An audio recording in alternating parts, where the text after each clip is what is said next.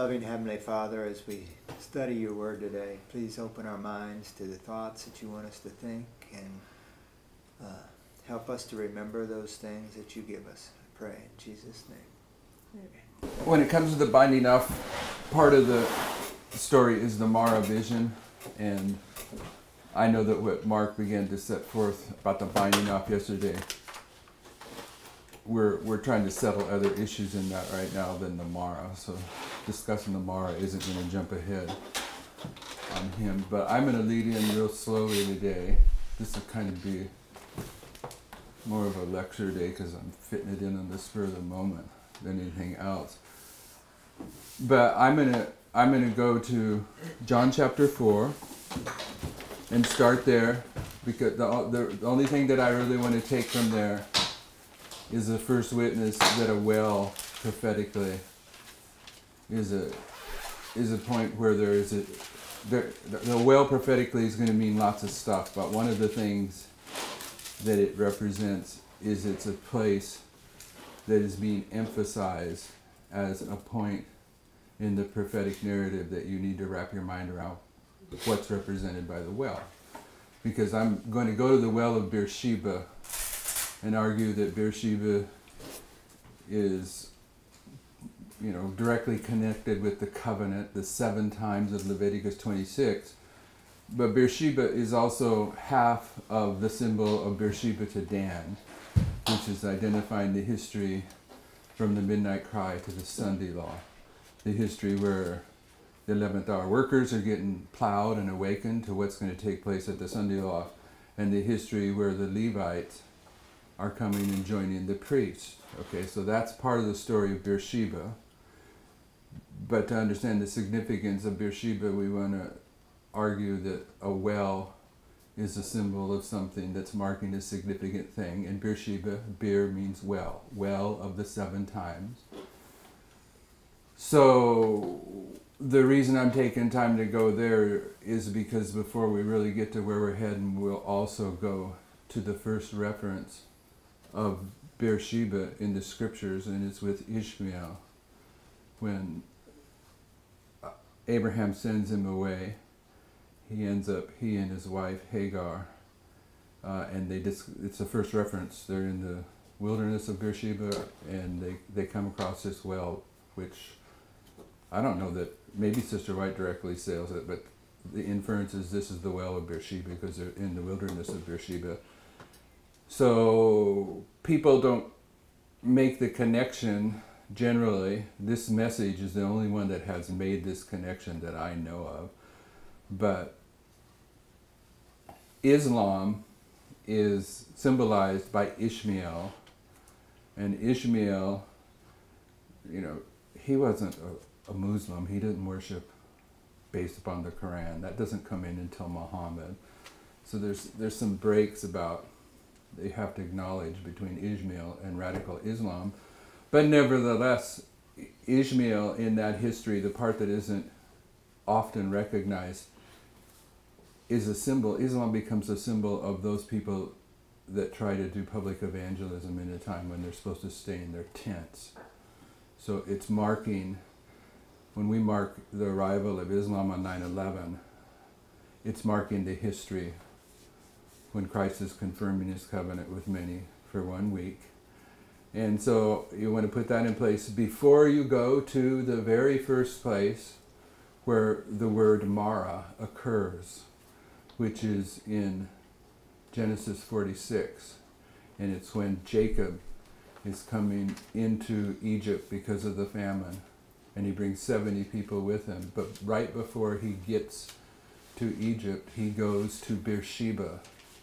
And at Beersheba, he has the first reference to the Mara vision there before he then goes into Egypt. And I think he goes into Egypt at the midnight cry. Anyone wants to correct that, you can. And I think the 70 there isn't a symbol of the beginning or the ending. It's a symbol of the whole history where the Levites are brought in and the Samaritans are awakened. So I think you have to see that. You have to see Beersheba in the context of that it is the well of the oath, the well of the 7 times.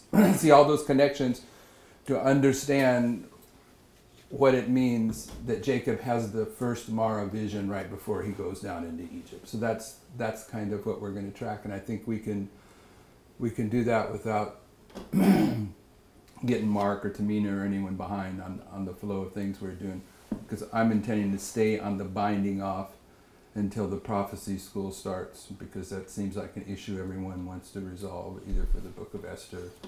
Maybe you're resolved on what you plan on doing with Daniel 10, I don't know, based upon yesterday's. But in any case, in John chapter 4, we could probably just talk ourselves through this, but let's read verses 7 through 38. There's just a couple points that I want to draw out of here. And, as I think of some people that that are fighting this message, that have been involved with this message or whatever, they're learning this message, not fighting it, but they got these, learning curves they're dealing with. Generally, for what I've noticed, and I think it's true, someone starts arguing that they're not getting this point, 9 out of 10 times, the reason they're not getting this point is they didn't catch the previous plateau of logic that prepares for this point. And when someone's really not getting it, sometimes you have to go backwards to the the very fundamental point of reference. And one of the fundamental points of reference that you have to learn for yourself. You can come into a class like this and you can hear the logic of it and you can say, yes, I get it. I can tell that's true. And lots of Seventh-day Adventists are Seventh-day Adventists for that reason. I've heard them give them their public testimony for that, and I've seen people that do it. They're searching for God's true church, and they finally get connected with Adventists that take them down through the fundamental truths of what Adventists believe, and they can say, hey, this is biblical, this is sound, this is the true church. I want to become part of the true church, and they become part of the true church because of the logic. But they never actually spent the time to investigate those doctrines that were presented to them and testing them and make them their own. Okay, so I'm telling you, one of the fundamental ones that you have to make your own. If you accept this simply because you see the logic, but you haven't made it your own, you don't really understand the significance of this. And it's that all the prophets and all the prophetic testimony takes place here at the end of the world. All of it. All the testimonies are here at the end of the world. Okay, so if you don't believe that, then you can't read verses 7 through 28, is it? 7 through 38, and derive present truth applications about what it's saying. But some of the present truth applications that are in here, we already know who's the Samaritan woman. So this isn't the Levites, this isn't the priests, this is the 11th hour workers that are going to come in after, beginning in AD 34 with the stoning of Stephen. And what's one of the primary issues that we'll see in here? Has to do with eating. Has to do with what? Eating. What's your name? Even the disciples, it's here where he's going to say, I have other food that I'm eating that you know not of, because they're saying, hey, eat some literal food. Okay? So, and that is one of the themes here, because you have a second witness to that very theme when Christ is telling this woman, you drink that literal water and you're going to die, but if you drink spiritual water, you're going to live. That's also about what you're eating. So this is about the history of 9/11 to the Sunday law. It's about the end of the world, and it's about the Lord plowing the 11th hour workers to come in. But the emphasis of it is that those 11th hour workers that come in and stand faithful, or the Levites that come in and stand faithful, one of the primary principles they're going to have to understand is that prophecy is figurative at the end of the world. It's not literal. And it's not a mixture of both, and that's in here. So 7 to 38 is 31. Let's do 5 verses each. That'll make it kind of tricky. 4 verses each. I'm not worried about the amount. I'm worried about remembering where we end. 4 verses each. I'll start. There cometh a woman of Samaria to draw water. Jesus saith unto her, Give me to drink, for his disciples were gone away unto the city to buy meat. Then saith the woman of Samaria unto him, How is it that thou, being a Jew, askest drink of me, which am a woman of Samaria? For the Jews have no dealings with the Samaritans. Even there, she's presenting the truth that the Seventh-day Adventists aren't supposed to be. Even she knows, as a Samaritan, Adventists aren't supposed to be coming to apostate Protestantism for their doctrines. Brother Paul, did I read 4? No. Jesus answered and said unto her, If thou knewest the gift of God, and who it is that saith to thee, Give me to drink, thou wouldst have asked him, and he would have given thee living water. 1, 2, 3, 4. Okay, Brother Paul. The woman saith unto him, Sir, thou hast nothing to draw with, and the well is deep. From whence then hast thou that living water? Art thou greater than our father Jacob, which gave us the well, and drank thereof himself, and his children, and his cattle? Jesus answered and said unto her, Whosoever drinketh of this water shall thirst again. But whosoever drinketh of the water that I shall give him shall never thirst, but the water that I shall give him shall be in him a well of water springing up into everlasting life. The woman saith unto What him, do you see in there? Do we know of a certainty what well this is? Yes. What Sister White says? And we labeled it previously as Gihon, the well that springeth up forever, right? It's Gihon. This is the spring of Gihon. literally, what well is it? That Jacob's well? Yeah, what I'm saying is at the surface level, the only thing you could tell here is that this is a well associated with Jacob, and Jacob's, the well that is associated with him, is the well of Beersheba. Okay, this is where he goes is to Beersheba. And the well of Beersheba are the wells that Abraham and Isaac struggle with the, what are they called? Philistines. I think they might have been Philistines, but the father, Abimelech. Abimelech. You can figure it out because it says Abimelech and Pipeline. that he's in the city of Samaria, which is called Sychar. So wherever Sychar is, then you can find could figure where it he out. made a well there. We could see. All right. Not right now, but soon. The woman saith unto him, Sir, give me this water, that I thirst not, neither come hither to draw. Jesus saith unto her, Go, call thy husband, and come hither. The woman answered, What's it about? Oh, Marriage. It's right there, the midnight cry. Go ahead. The woman answered and said, I have no husband. Jesus said unto her, Thou hast said well, I have no husband. For thou hast had 5 husbands, and he whom thou now hast is not thy husband. In that saidst thou truly. The woman saith unto him, Sir, I perceive that thou art a prophet. Our fathers worshipped in this mountain, and ye say that in Jerusalem is the place where men ought to worship. And Jesus saith unto her, Woman, believe me, the hour cometh when ye shall neither in this mountain nor ye at Jerusalem worship the Father. Ye worship ye know not what.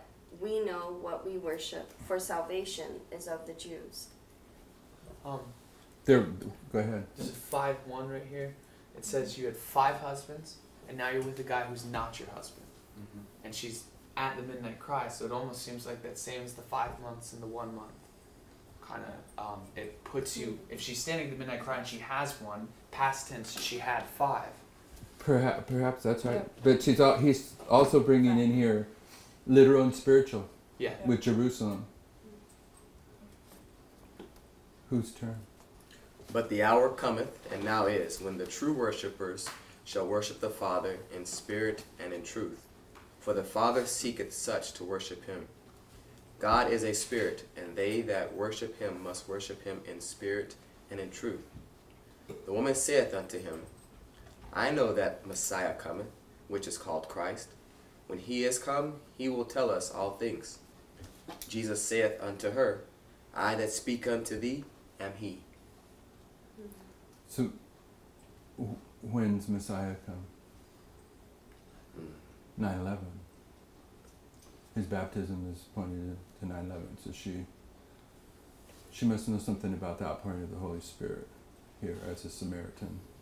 But anyway, Brother Gabriel?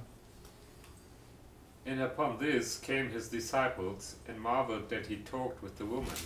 Yet no man said, What seekest thou? Or why talkest thou with her? The woman then left her water pot, and went her way into the city, and said to the man, Come see a man which told me all things that I ever did. Is not this the Christ? Then they went out of the city and came unto him. So in Wales, and I think Mark's done it before, but at least in Wales he does a presentation where, I think he had to have done it here too, the sign of Jonah, where He's doing it at Cami. doing it at the Cami, where you go through and you show that each of these waymarks, the sign associated with them. The sign the priests have to see is Islam at 9/11. The sign that the Levites have to see is Islam at the midnight cry, and the sign that the 11th-hour workers are going to see is Islam at the Sunday law, because it's always the same sign for this generation. She's acknowledging that here. She's saying that she knows this guy's the Messiah based upon the fact that he's told me things about my life that no one could know. So but she's putting it in the context that he's the Christ, he's the Messiah. So she's acknowledging the sign of 9/11, which is also the sign of the midnight cry, sign of the Sunday law. She's being prepared for the Sunday law.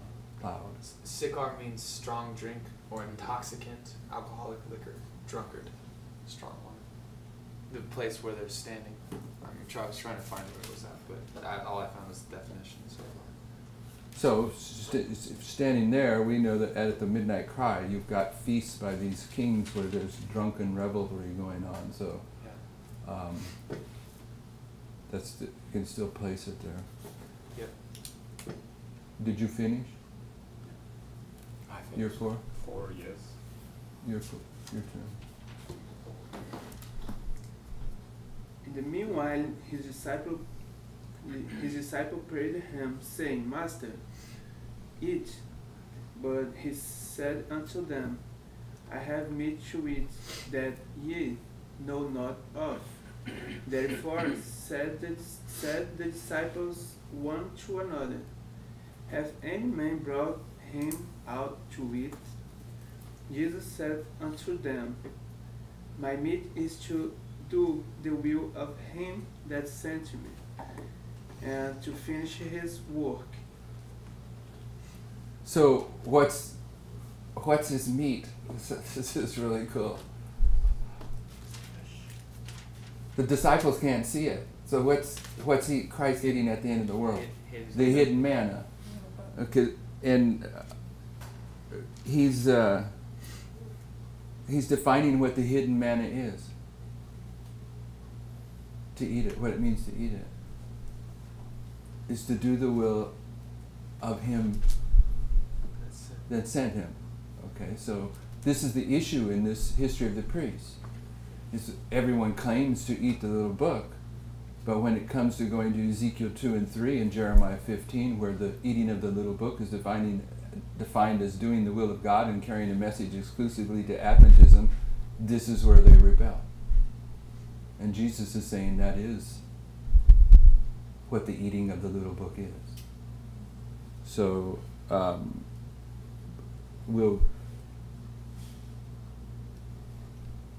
whose turn for the next 4, Brown? Or Tim, or vice versa? Tanya? Okay. Say ye not, there are yet 4 months, and then cometh harvest? Behold, I say unto you, lift up your eyes and look on the fields, for they are white already to harvest. Okay, explain that based upon the fact that we're at least suggesting, and we believe that this is the midnight cry where this is going on. Explain verse 35. It's 120, right? Yeah, That's they're in the time of the 120. 4 months.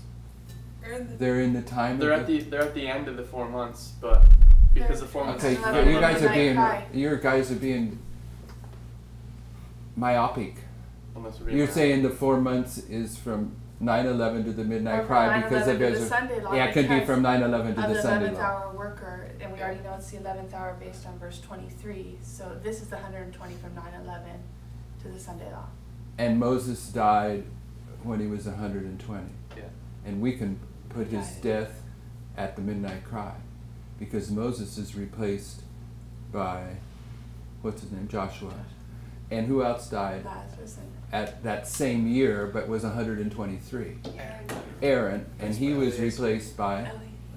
Eliezer, and Eliezer is the Hebrew for Lazarus. Lazarus in the Greek, and Lazarus is resurrected right there at that waymark. But you can also place it all the way to the Sunday law, that because when Moses died, 120 years old, it was at the end of the 40 years wandering, and they go into Jericho, the Sunday law. So you can put it both ways. Is that how you justify doing that? Yeah, but that you can. That's It's one of not the justify. That's how I approach it logically. And I do it because that's what I taught when I was teaching these covenant lines. It's there. The 120 is there. It's there. It's fractal. So, in one aspect, she represents this woman at the well, the 11th hour worker, and another, she's the Levites.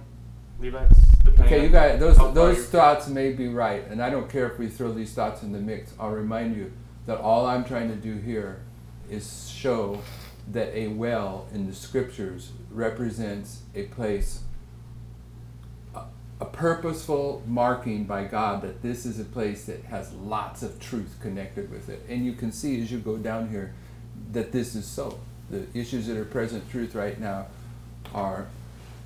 they're just dripping out of this passage. So you guys may be answering the right question, but what I'm saying here, keep your finger here. The answer I'm looking for is Hosea 10:12.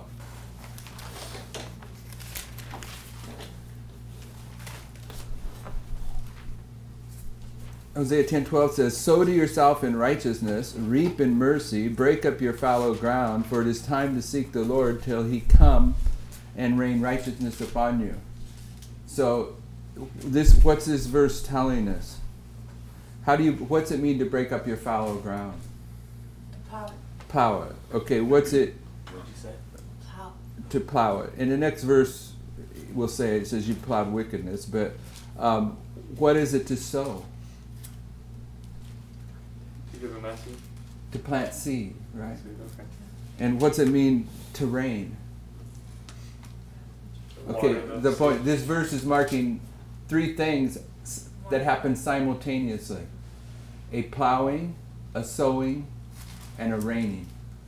Okay, so if you go back to John 4:35, it says it's marking when the harvest is. And at these waymarks, the midnight cry, the Sunday law, you have a harvest. Who's being harvested at the midnight cry? The Who? priests. The priests. And the Okay, who has been previously plowed? The Levites. Okay, the plowing's been going on. What is the seed that takes place at the midnight cry? The persecution of the priests. Persecution, because a seed is the blood of the martyrs, but it's also a message, right? There's a Right. specific message at the midnight cry, and you got a double witness to that because that message receives what? Rain, right? Yeah. It all happens right there. Rain.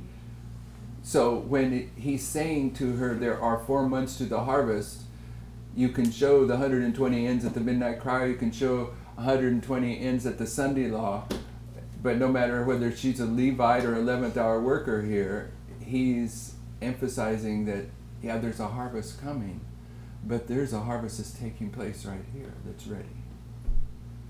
Go ahead. Also, when it says, correct me if I'm wrong, in verse 35, it says, "Behold, I say unto you, lift up your eyes." That's the same identical thing that happens back in Genesis 24. Isaac and Rebekah both lift up their eyes at 9/11. I think that the lifting up your eyes happens and then the 4 months come because that's what the 127 represents, is that Isaac lifts up his eyes, Rebecca lifts up their eyes. I think there's a current running in the scripture that you lift up your eyes at 9/11. And it's the same wording, and then Rebecca looks out onto the field, and that's what they're looking out. And correct me if I'm wrong, they lift up their eyes. And No, that sounds like it might fit, but you probably ought to find a couple more witnesses. There's 3 right there. Look and live. You gotta look at the brazen serpent. There's Now 3 you have right to- there. Rebecca, Isaac, and this right here. Rebecca Look and at- Isaac is one story. No, they both do their own lifting up their eyes. Isaac looks up and sees the camels. Rebecca looks up and she sees the bridegroom. They're looking. They're both right there. It's the same story. It's 9/11. They're each a separate witness, though. Isaac is seeing Islam, and Rebecca Seeing the is seeing bridegroom Christ. or the king of the north. I mean, they're both right there because he's the true king of the north, right? Yeah, So you have Islam, the king of the north, represented. the message of And the east and the 9/11. north. And then she looks out and she sees the field, and this is the same thing. When they lift up their eyes, he sees a field too. So I think we can tie the 120 and the 127 again with this passage. My thought. And what are the fields? What you just described. Yeah, but what are they? Well, there's the field of the priests, the field of the Levites, the field of the 11th hour workers. Yes. Okay. No, they're all going to get plowed. They're all going to get sowed and rained upon. They're all going to get reaped. Now, finish those verses, whoever did, and then we can move on. It was you, Rowan. I don't know. I where they're cut you at. off. I didn't let you read 36 through 38. Okay. And he that reapeth receiveth wages, and gathereth fruit unto life eternal, that both he that soweth and he that reapeth may rejoice together. And herein is the saying true, one soweth, another reapeth. I sent you to reap that whereon ye bestowed no labor. Other men labored, and ye are entered into their labors. Okay, so my point from all this is that wills are significant symbols. They're symbols in the scriptures that emphasize passages that have important, profound, complex truths. So let's go to Genesis and look at the first reference to Beersheba, because we want to have some understanding of Beersheba when we get to the first reference of Mara. So if you go to Genesis, is it 16? Genesis 16.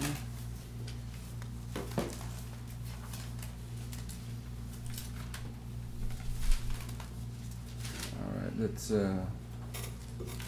read verses 1 through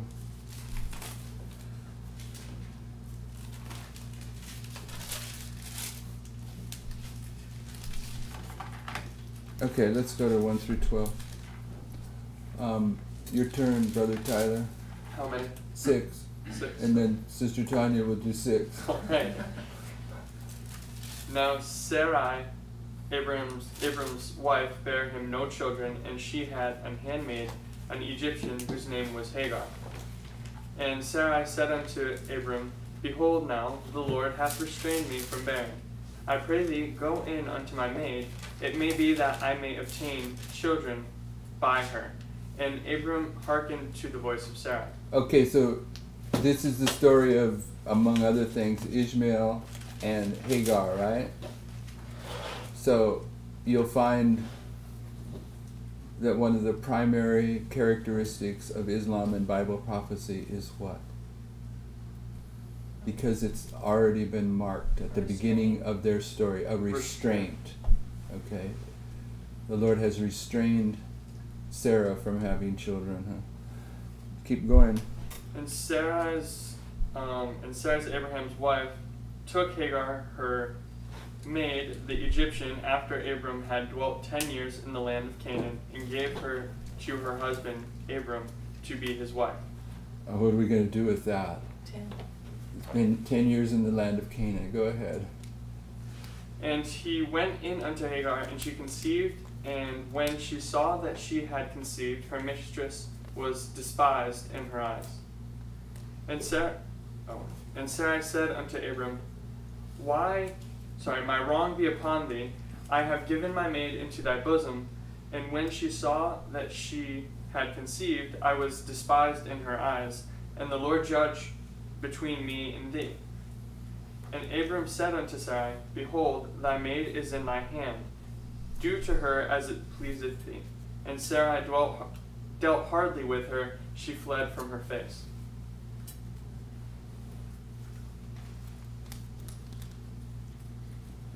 And the angel of the Lord found her by a fountain of water in the wilderness, by the fountain in the way to Shur. And he said, Hagar, Sarah's maid, whence comest thou? And whither wilt thou go? And she said, I flee from the face of my mistress Sarai. And the angel of the Lord said unto her, Return to thy mistress, and submit thyself unto her hand. And the angel of the Lord said unto her, I will multiply thy seed exceedingly, that it shall not be numbered for multitude. And the angel of the Lord said unto her, Behold, thou art with child, and shalt bear a son, and shall call his name Ishmael, because the Lord hath heard thy affliction. The word Shur, she's on her way to Shur. Shur means wall. She's on her way to the wall. Sure is the wall, huh? You read through verse 12? One more. And he will be a wild man. His hand will be against every man, and every man against him. And he shall dwell in the presence of all his brethren. Why? What's the most important thing about verse 12 to you? Prophetically. The hand. The hand. Why is the hand? Because it's identifying a loosening and a restraining of Islam. It's an His action. hand, he's striking things, and then he know, gets that's a restrained. loosely good restraining. You guys gonna let him get away An with that? action. That's valid. That's valid.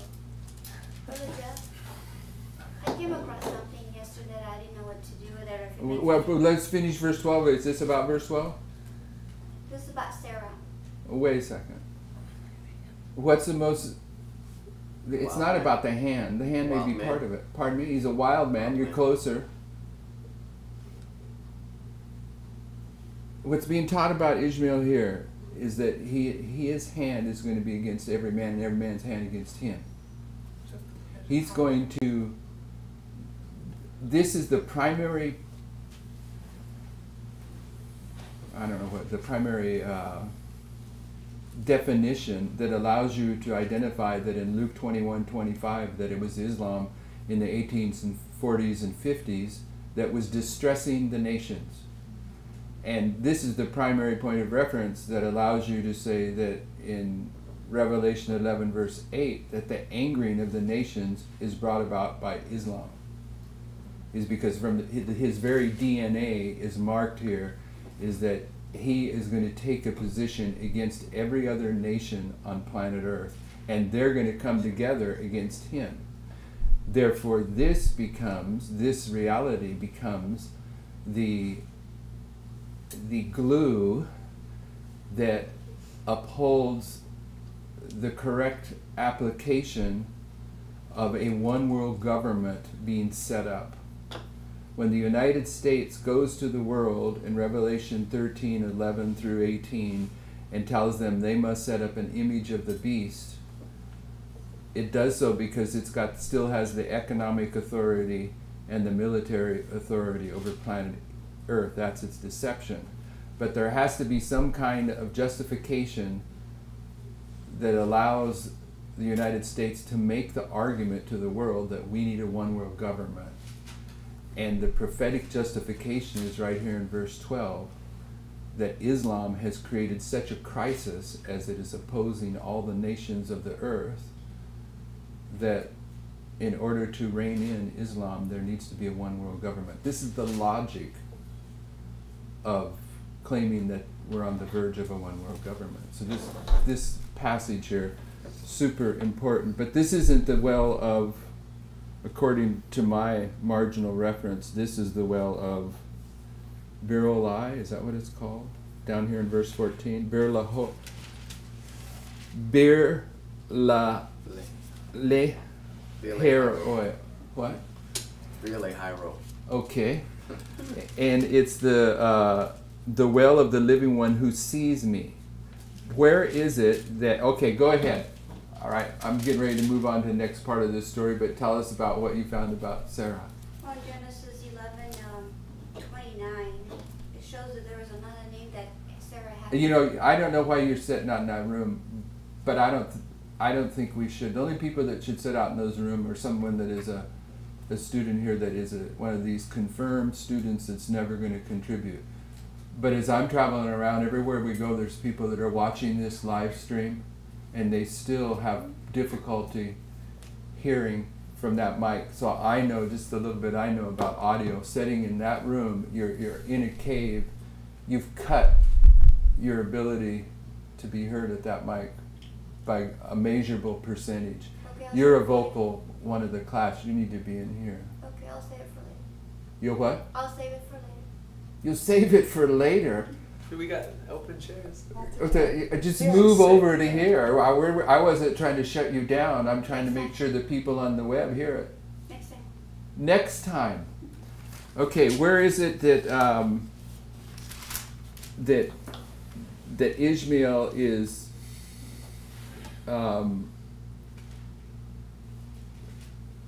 where he's fleeing? Where does it place him in the plain of Beersheba? What chapter? We're not there. Comments on the same experience one more time. Is it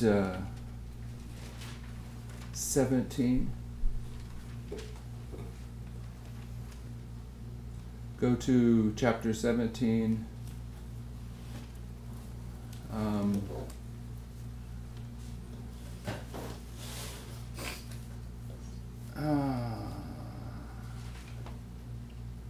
Okay, enough said on that. He is a symbol, speaking of Ishmael, of what?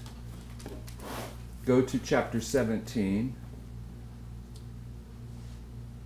And we already know this story.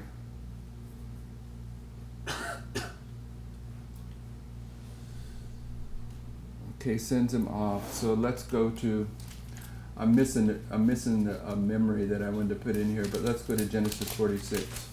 Is this the first time in Genesis 17 where circumcision was invoked? Is this the beginning of circumcision in chapter 17? Do we have it represented before? In verse 23 of chapter 17, he comes down and that him and Ishmael are circumcised on the same day. Is this? And why are you asking? I'm just, because we know circumcision is a really big part of this message, relating it to the baptism of the Spirit, and I'm just wondering is there circumcision before Genesis 17? I'm looking through Genesis 15 where the covenant is set forth to see if it's referenced in there, and I don't see it. So the first two people circumcised were Abraham and Ishmael, is that true? Is that what it says? No, I'm just wondering, and I don't know. Would that be important that those are the first Paul? two people? Tanya? Okay, sorry. Go ahead. Well, no, let's look at it. It sounds right. Yeah, it sounds right to me too. So What's the tie-in that Ishmael and Abraham are the first two people, Abraham at 99, Ishmael at 13, circumcised? Okay, that's a good point in terms of, that's one of the things that I wanted to make, but I wasn't going to make it from this point, is that he becomes a symbol of the covenant. Okay. Ishmael. And Abraham. Ishmael okay. And Abraham.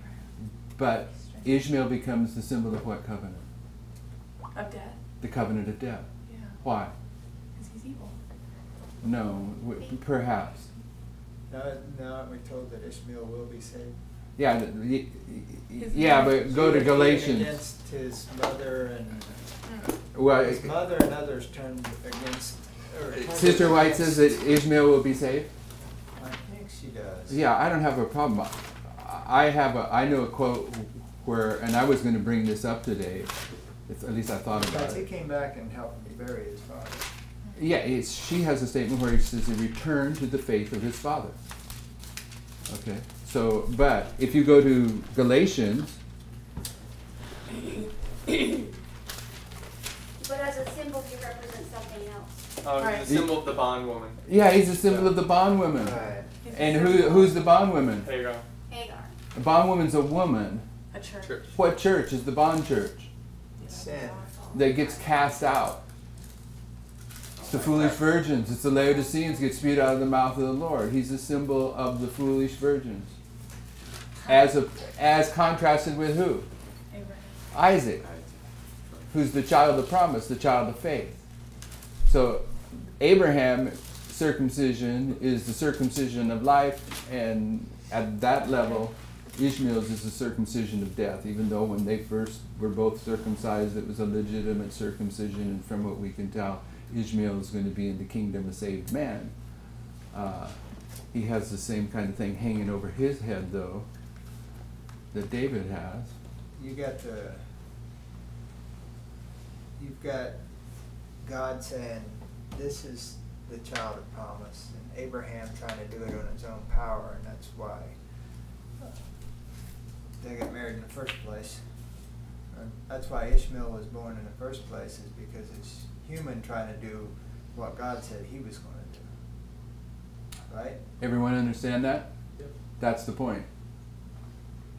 So what was the fruit So we gotta go of back Isaac? to what What God was the fruit thoughts of of. Abraham and Sarah's rebellion?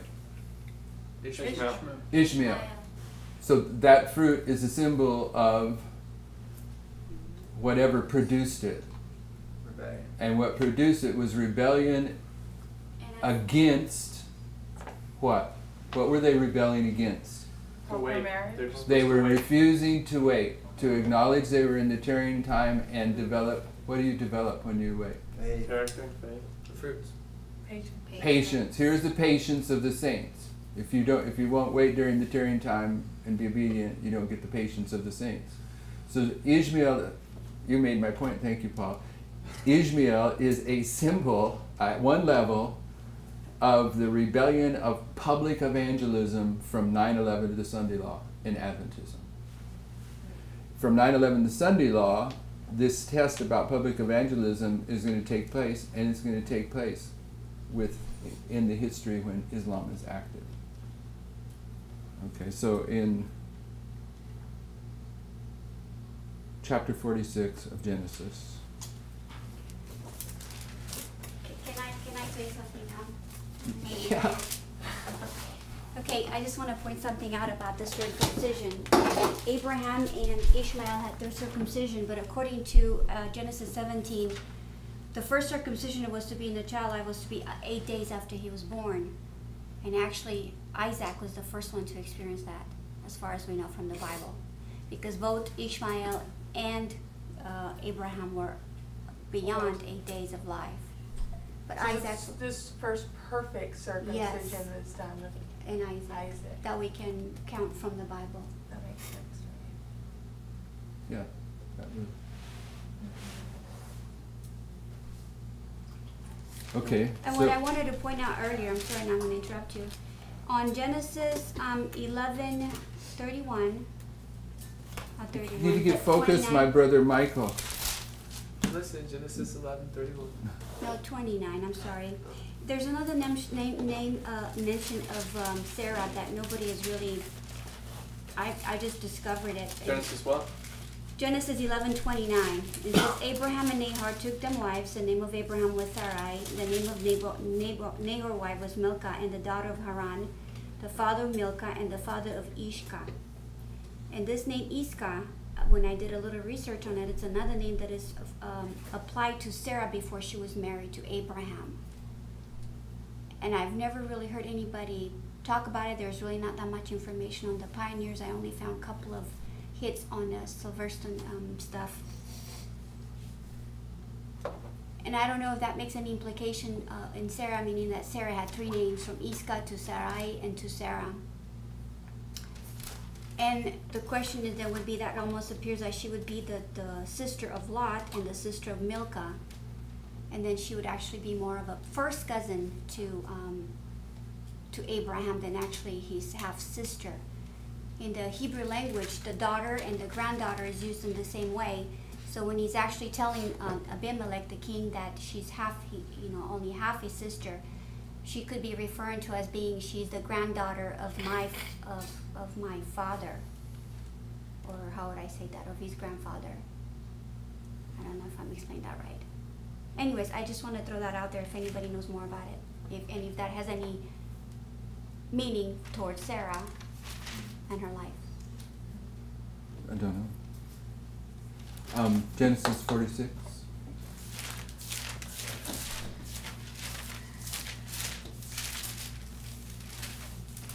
And we're passing by the story of Abraham and Isaac and the well of Beersheba. Okay. Beersheba is what we're dealing with here. Whose turn to read? Go ahead. This is something about that well. I couldn't find anything, but Sychar is thought to be Shechem, and Shechem is where Joseph was sent. So we're coming into the story of Joseph. Joseph was sent to Shechem to his brethren. So don't know what that means, but they think the well is in Shechem. What well? The well of Jacob is in Shechem in the Old Testament, which is Sychar in the New Testament, supposedly. So, is that in the wilderness of Beersheba? Where's the wilderness of Beersheba reference? It would be south. The wilderness of Beersheba is south by a good ways from Sychar. Oh, okay. Forget it. Whose turn to read? Genesis 21:14 is Genesis 21:14, the wilderness Beersheba. of Beersheba.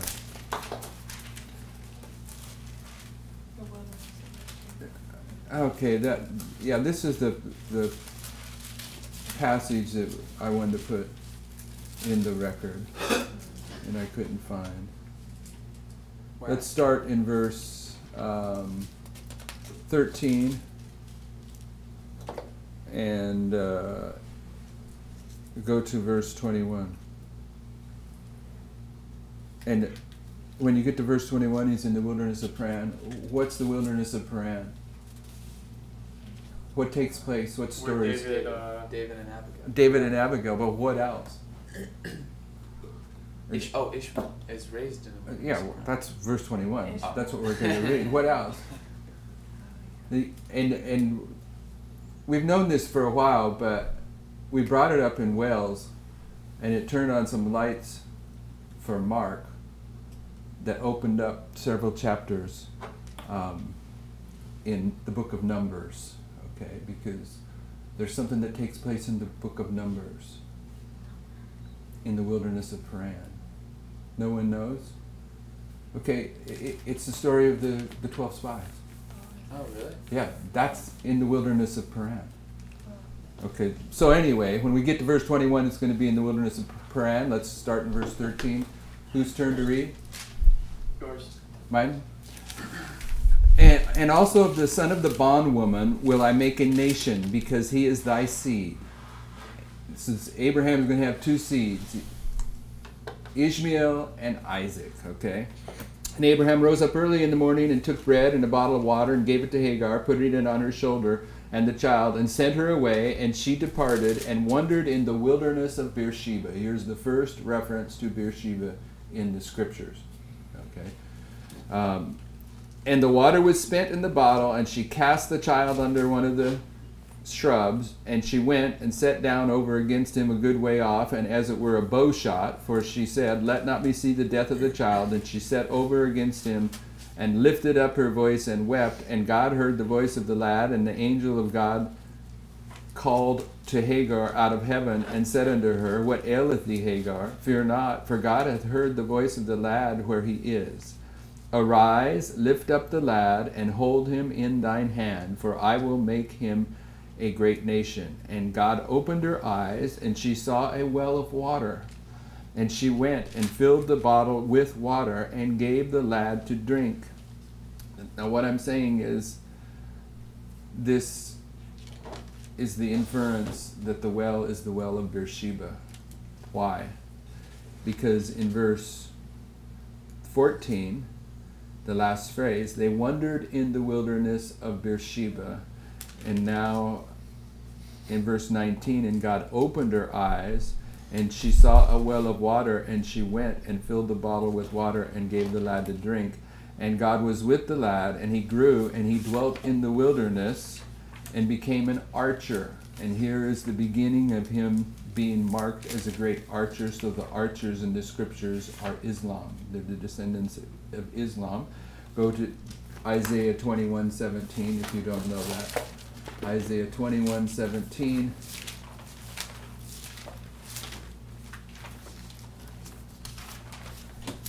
says, "And the residue of the number of archers, the mighty men of the children of Kedar, shall be diminished, for the Lord God of Israel has spoken it." Kedar, descendant of Ishmael, they're archers. Back to Genesis 21, verse 21 says, "And he dwelt in the wilderness of Paran, and his mother took him a wife out of the land of Egypt." So what you got going on here is several things. You have Isaac and Ishmael being two seeds, but Ishmael is now being marked as an archer, and he's being associated with the wilderness of Paran and the well of Beersheba. And the wilderness of Paran becomes a symbol of 9/11. Okay, so this is going to tie in with Numbers 14 and 1 Samuel 25. So the first reference to Beersheba is here. Beer meaning well, Sheba means the oath. This is the 7 times. The Hebrew word that's going to be expressed as 7 times in Leviticus 26. And in verse 22 then, what do you have? Abimelech and Phicol. Now you have Abraham interacting with Abimelech and Phicol and the story of the wells. And this story gets repeated a couple chapters later in chapter what?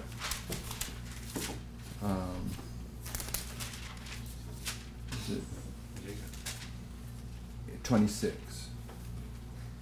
Chapter 26, Isaac's going to have the same interaction with Abimelech and Phicol, and it's going to be, once again, an emphasis on the well of Beersheba.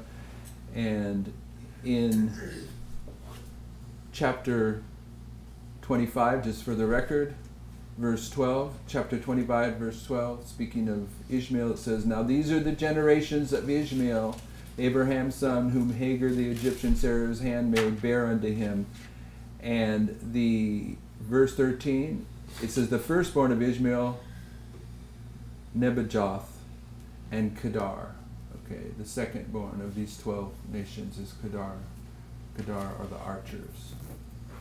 So, the story of Beersheba is introduced in the story of the 2 covenants that are represented by Isaac and Ishmael, and the covenant at that level is saying that we need to exercise patience during the tarrying time and trust that the Lord will bring in the Gentiles through his own ways and means, as opposed to those that enter into the covenant of death during this history and go out and do public evangelism in their own strength, and they produce nothing but strife because their offspring is going to be Ishmael. And then it moves into the controversy of Abraham and Isaac, and then the story of Beersheba continues on in chapter 46. And Michael, would you read verse 1 through 4 and also verse 27? And Israel took his journey with all that he had, and came to Beersheba, and offered sacrifices unto the God of his father Isaac. And God spake unto Israel in the visions of the night, and said, Jacob, Jacob. And he said, Here am I. And he said, I am God, the God of thy father's father. Fear not to go down into Egypt, for I will make there make of thee a great nation. I will go up with thee into Egypt. Go up with thee, huh? I will go down with thee into Egypt, and I will also surely bring thee up again, and Joseph shall put his hand upon thine eyes. And the sons No, that, and the sons what? Joseph, verse 27. Oh, yes. And the sons of Joseph, which were born him in Egypt, were 2 souls. All the souls of the house of Jacob, which came into Egypt, were 70. So, what does that tell you, my brother Michael? What do you see in there? Verse 2 is what I'm talking about. The visions there is Mara, and it's the first reference to the Mara, the feminine of the Mare. But explain those 4 verses in verse 27 for us. Well, and if he can't, then we're going to ask someone else. This is during the time of the famine, and Israel is going down to meet his son Joseph, who they just discovered was the second ruler in the land. And so he goes to Beersheba, and apparently from the text it appears that he was kind of worried about it, and God says, don't worry about it. And so he receives the Mara vision. This places him at the beginning of the binding off. He receives this Which binding off? binding off before the Sunday law. Really? No, actually. No, actually. Israel is Right. having the vision, right? No, it wouldn't. It would place him at the midnight cry, because the binding off. Okay. All right. The binding off in verse 27 is there's something with 26 and 27. Jacob travels with 66 souls, and then he's marked as being made up with 70 at the Sunday law. So you have 66 marking the beginning of the binding off before the Sunday law, and 70 at the Sunday law, which means that Beersheba is preceding that at the midnight cry. So What? Did everyone follow that? Why do you say listen, 66 souls? verse 26. All the souls that came with Jacob into Egypt, which came out of his loins, besides Jacob's sons, wives, all the souls were 66. 66. Okay. It explicitly marks 66, and then it says the sons of Joseph were 2, and then now there were 70. So 66 plus 2 is 68. So Jacob and Joseph aren't included in the count. So 66 plus 4 is 70. So right before the Sunday law, you have 66 Here? right there, the little mark, and then a 4 in the middle, and This 7, isn't what I was asking for, but okay. and 70 at the Sunday law has been made up. Therefore, the visions that he was receiving, the Mara vision and everything that came before he got to Egypt, came at Beersheba, the midnight cry, and Therefore, why are you saying the midnight cry? Why doesn't it come right here? Isn't the Mara in this binding off period? Well, Jacob, that's when. Jacob. Well, technically, but I'm saying Technically. if you're looking at it chronologically, when the 66 join the 4 or the other 3 people, when the 67 people join the other 3 people in Egypt, that takes place at the Sunday law. But this event where he sees Jacob, and he has a vision, the Mara vision, this happens before he even gets to that area. He's clear in Beersheba. Okay, so I was thinking that You're applies. saying this is Beersheba. Yeah.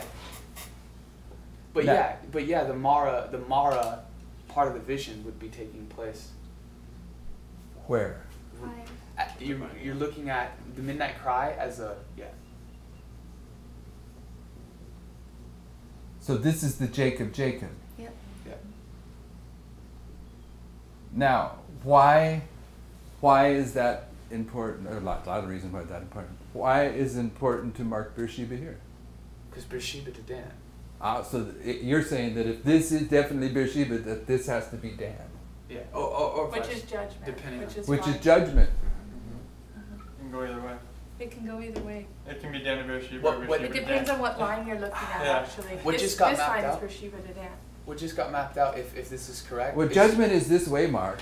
3 bindings. Judgment's But it midnight can cry go too. judgment for the priest, and then it would be Dan to Beersheba. When you're considering it from a different aspect, it can be the judgment comes for the priest at the midnight cry, so then it would be Dan to Beersheba. So what are you saying? Well, I was just saying that if this was correct, what's just been mapped out is all three of the binding offs that we've been like primarily dealing with. You've midnight cry to the Sunday law is one, that's Beersheba to Dan, but then you have the Mara vision that precedes this Jacob call, and then the 66 before the 70. How many binding off is Michael saying are in this illustration? 3. He's saying there's 3. Okay, did everyone, I bet you two may have got that. Would everyone else have it answered that way? How many binding offs are there in this history, according to Michael's and evidently Tyler's logic? Tyler's just answering. No, I'm just I'm just following along with what his logic is here. I don't necessarily agree. 3. Three between Do midnight cry, Sunday law. do our Brazilian brothers get this? Not yet. You're not from Brazil, Paul. Okay, there. This is the binding off here for the priests. This is the binding off for the Levites. But from here to here, this is the binding out for the 144,000. Amen. That's what I was trying to say. Okay. How we call it the first fruit. First fruits. Yeah, you can call it the first fruit. So now you have a dilemma. You have something that you have to, at some point, figure out for yourself. And it's this.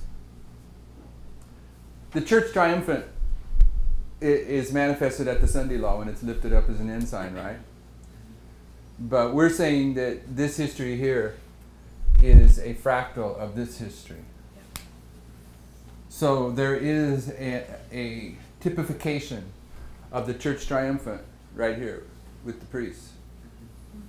Okay?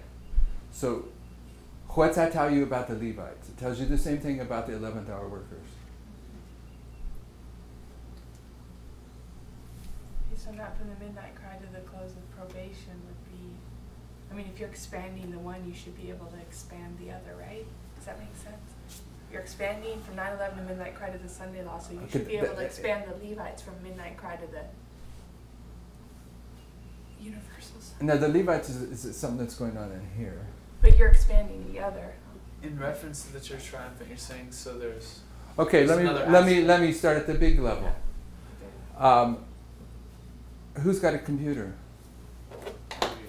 You can limit it to Isaiah. Pass through her. Put in pass through her. I think it's like Isaiah 56 or so. If I could turn right to it, it would be quicker. Because it's the truth about the church triumphant. When it's lifted up as an ensign, there's a promise that no sinners are going to pass through her forever. Through her, Joel 3:17. Jeremiah what? Joel 3:17. Jeremiah 3:9. Jeremiah 3:9. That's not it. And it came to pass. What are you saying again? Joel. Say Joel. Joel. 3:17. So shall you Shall no strangers pass through her anymore? Yeah, and Isaiah says the same thing. Okay, all right. So what's a stranger? It's A Gentile. And a Gentile is a nation that's separated from the Lord. And in Isaiah 56, I think, or 54 through 58, in that neighborhood, it's telling the same story. When the 11th hour workers come into the church triumphant and stand with God's people, are they going to come in and stand with them and stand righteously for the Sabbath and then the next day fall into sin and go a few days in sin and then repent? No.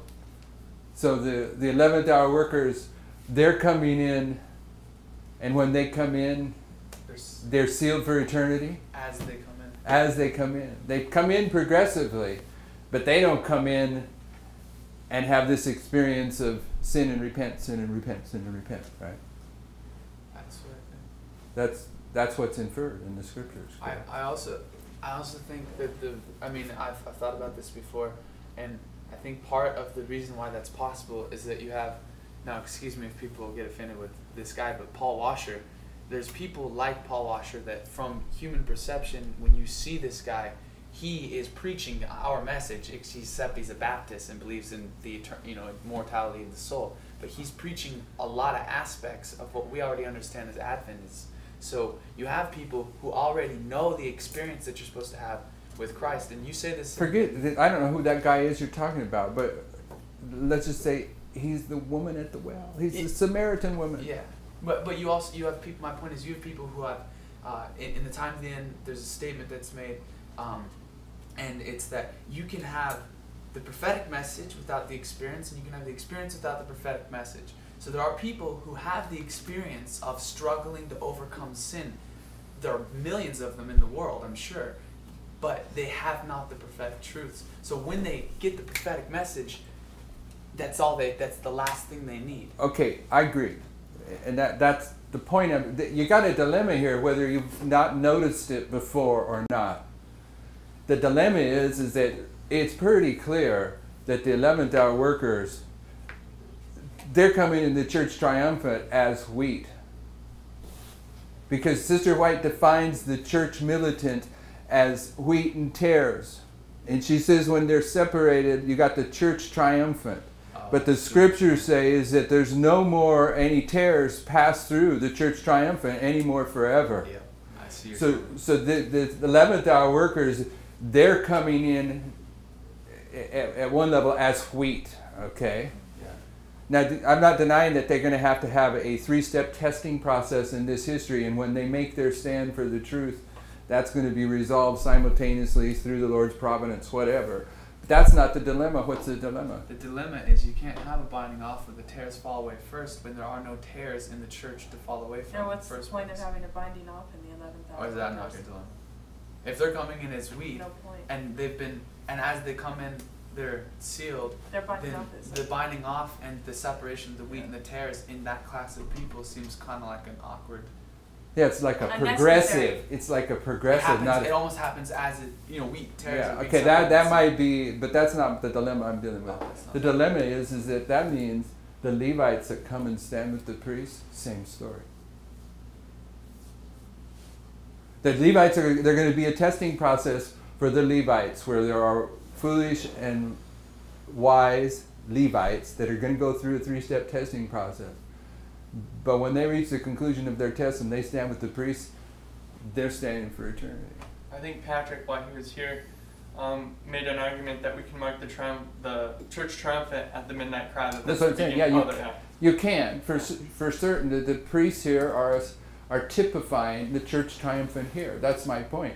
If this is so, then it means when the Levites come out and stand with them, they've went through their individual 3-step testing process. Does that make that binding off go away then? Yeah, it kind of undoes the logic that we've been laying out. I think that's a dangerous path to go down mentally. But if you apply it to 9/11, then in other words, if every aspect is the same of the bigger picture, then at 9/11, you've got people doing, the priests have to be doing the same thing. Have to be doing the same thing what? They're sealed right then, because what you're saying, no, this is they're joining this is the group. church militant. It's And what's the wheat and point of a binding off, a litmus test, when you don't even need it because you're automatically already just ready and ripe? Doesn't she say technically that's the church militant too, because Wait, the midnight cry of the Sunday Sunday law, because they're Adventists, they're the church and they're militant, you know. On a big scale. Okay. It's dangerous. This isn't dangerous. This is a dilemma. It's there. I'm not telling you I have the answer for it, but I guarantee that this concept is being opened up, and it's not dangerous. It's dangerous to not investigate it because you're worried that it's dangerous. All right, the Lord is opening up something that we haven't thought about before. The promise is He's going to finish what He starts. So it's not dangerous. It's His leading. Ezra 7:9. Ezra 7:9. When Ezra's coming out of Babylon and he figure out he's got the priests but he's got no Levites, what they do, they call the priest to go to the Nethinims to basically call the Levites, and so that's basically marked at 9/11 at the first day of the first month. So right there you already see the calling and a gathering together. And we talked about the Nethinims probably representing the 11th hour workers. Yeah, but is it right at 9/11, or is it 12 days later when he stops by the river Ahava? that he sends them back in. No, by the 12th day they leave. The first day that he arrives there, he remains 3 days. He arrives at the river Ahava. They leave Israel. I mean, they leave Babylon. Babylon the first day of the first month. They arrive at the river Ahava, and that's when he does for 3 days. They stop and they recognize they have no Levites, and that's when they. When do they arrive at the river Ahava? I think the first day. Yeah, I've looked into this Yep. pretty extensively. Okay, so and they're at there's no- Ahava here. it's That's not a evidence problem. one way or the other. And then they stay for 3 days. Yeah. Yep. Okay. And then well, I don't know when they send out for the priest. Where's the 12 days in there? There's the 12 days. Yeah, They, there's a- they they- leave at the 12th day. the So what 12th day. happens is They like she leave said, what? There's a They the leave gathering Ahava is at the 12th day. On But the the 12th first 3 days, The first 3 days of that, what happens is they tarry at the river Ahava for 3 days, and either during that 3 days or at the end of the 3 days, Ezra says, "Hey, we're the priests and Levites. We're the priests. We need to get them in here." And so then they send for them. It takes time to go gather them. Apparently 7 or 8 days, and then they leave. Or 9 they days. leave on the 12th day. They leave on the 12th day. Yeah, so basically right here it says that, and I gathered them together to the river that ran into Ahava, and there abode we intense 3 days, and I viewed the people and the priests, and found there were none of the sons of Levi. So he did some sort of a numbering. Took Yeah. him 3 days to number the people, and that's when he recognized there were no Levites. Okay, the point I want to get to, and you're there, maybe you can read it. There's several things in here. One of the things that she's referring to is that the priests are there, they got to get the Levites, but the Nethinims are already there. But there's 2 other classes of people there. Singers and porters. Yeah, but those part of the Levites. Yeah, that's a good way just to generalize them and not see But- any distinction in them. I get that part. Okay. But we're seeing the distinction in the Nethinims and the priests and the Levites, and you may be right that the porters and the singers are all Levites. It's part of what the Levites do, so you just treat them as a category. But there are 5 groups of people marked here. But One's a priest, in 3 the are light of- Levites, and the one is a Nethinim. In the light of the sanctuary, you've got the priests that were allowed to look upon the holy things. You had the Levites that were allowed to handle the work to help the priests. And then you had the Nethinims that helped the Levites to carry on the work. And the Levites, part of the worship or the sanctuary worship, they had to be singers, and Yeah. they had to have Porters, yes. carry the stuff. Yep, I get that. So priests, Levites, Nethinims, why did we go here? Oh, the binding off. We raised this dilemma. You have to figure this out, because this binding off for the Levites, if it comes to here, if this is where it takes place for all of them, if this is the 3rd test for the Levites, then it means that from here to here, what I'm saying is this.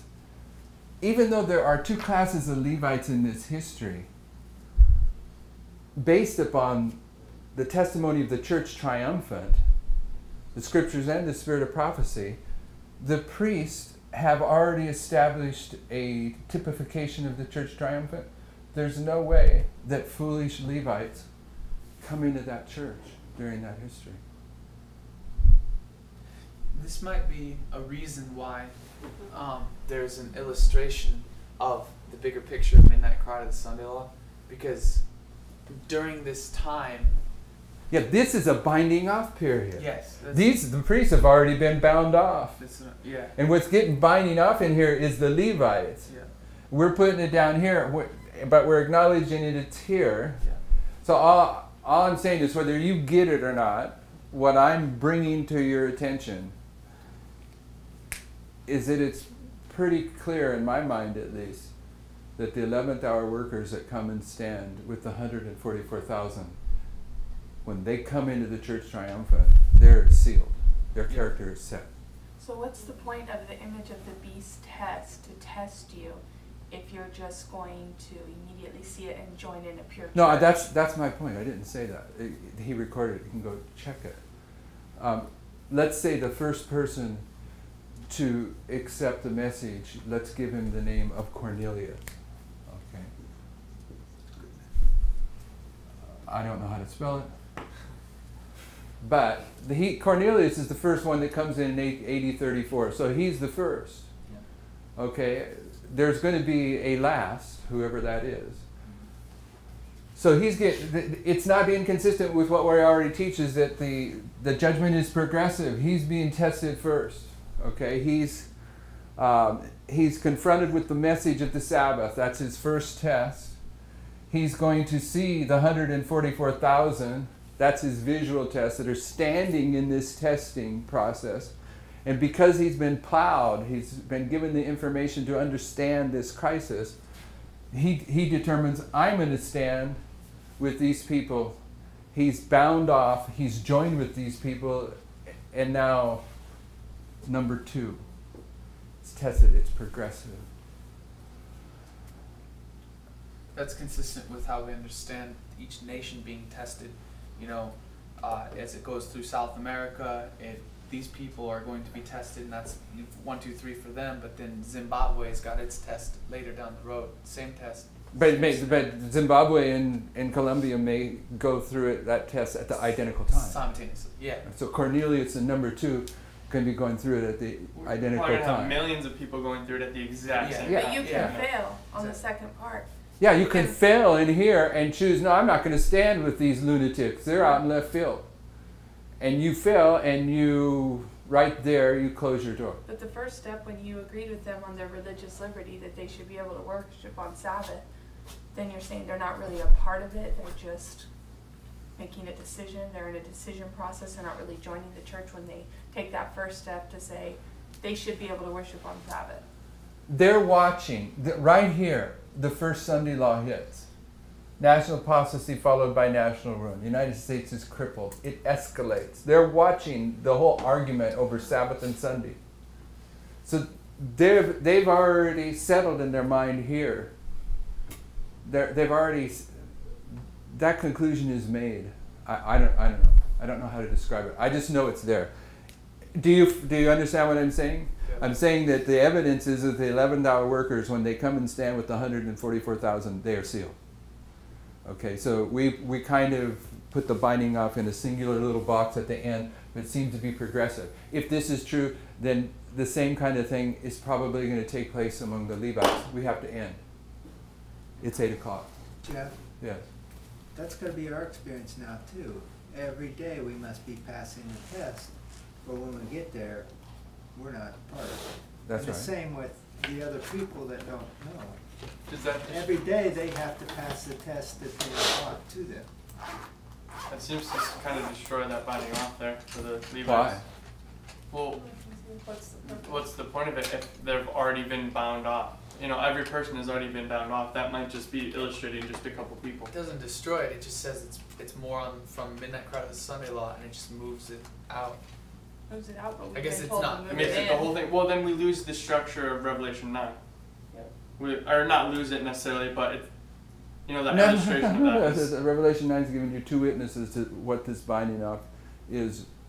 no, I know there's a conflict there. There's a serious conflict. Yeah, I don't know if it's a conflict. You and Bronwyn seem it's to a put it dilemma. in destroy, dangerous, dilemma. conflict. It's a dilemma. The Yeah. Lion of the tribe of Judah is opening it up because he wants to lead us through this unknown region. Dear Heavenly Father, thank you for this time that we've had together today and learning the truths in your word. Father, I pray that your Spirit would continue to lead and guide each one of our minds. Father, continue to lead us ultimately to your truth that you would have us to know. Help us each on our own to study and see what truths you have for us, and then ultimately to bring together, Lord, so that we can move forward. Please be with each one of us today and guide each one of us in Jesus' name. Amen.